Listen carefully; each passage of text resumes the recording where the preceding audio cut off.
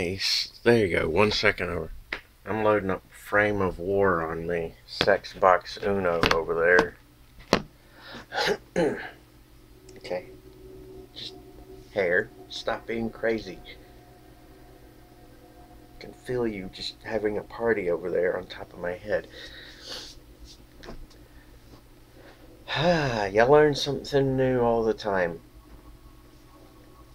I learned no matter what speed your fuck off train paying for from your ISP,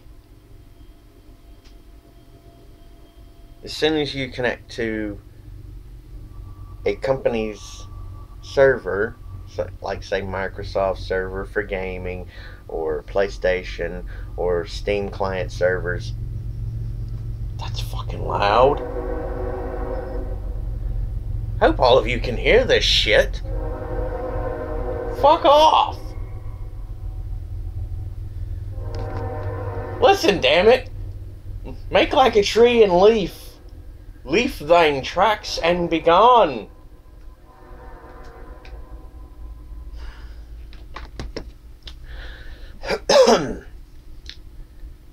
Point in case, I'm paying for yay so much speed, yay so many megabytes, bits, whatever you want to call them, per second.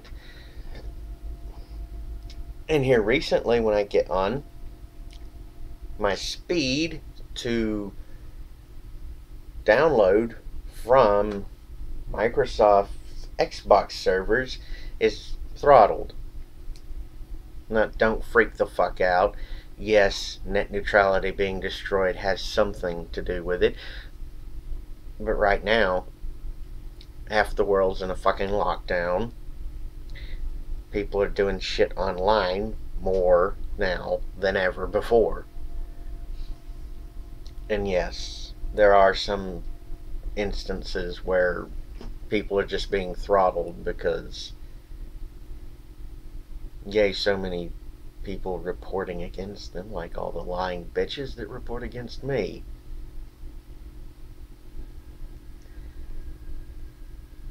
But then again, I've got some of those recorded and put onto my YouTube channel for everyone to see. They're the ones who start the shit, not me. I just finish it.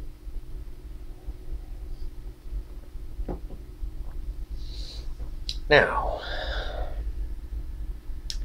there is a couple of possible solutions. Solution the obvious. The one wherein the companies don't want to do it because it's expensive. Well, if you'd done it to start with, it wouldn't have been expensive, and you could have slowly expanded the infrastructure so that, you know, the standard internet and then the gaming spaces internet are completely compartmentalized and separate from each other. So, solution the first. Have the gaming networks completely separate from the standard infrastructure of the regular internet. That way, when people are gaming, it's not eating the bandwidth that's possible to be used by everyone else streaming videos from whatever service, or making network phone calls and working from home like all the other people are doing right now across the world. It keeps the bandwidth freer because less people are going through this one infrastructure that's not set up to handle it. Yeah, I know.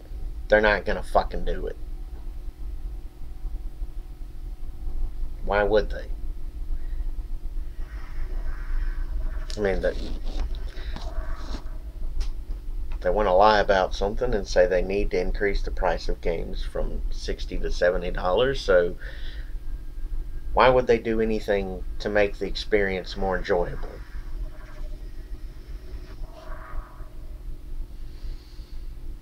Anyway, that's besides the whole point. The point is, I learned a thing. That thing being, no matter what you're paying for in terms of speed and upload and download, whether you have a static or a dynamic IP, that has a big impact. But because of a combination of the fucked up situation everyone is in right now and the servers having a speed cap that they allocate, basically shit's getting thick.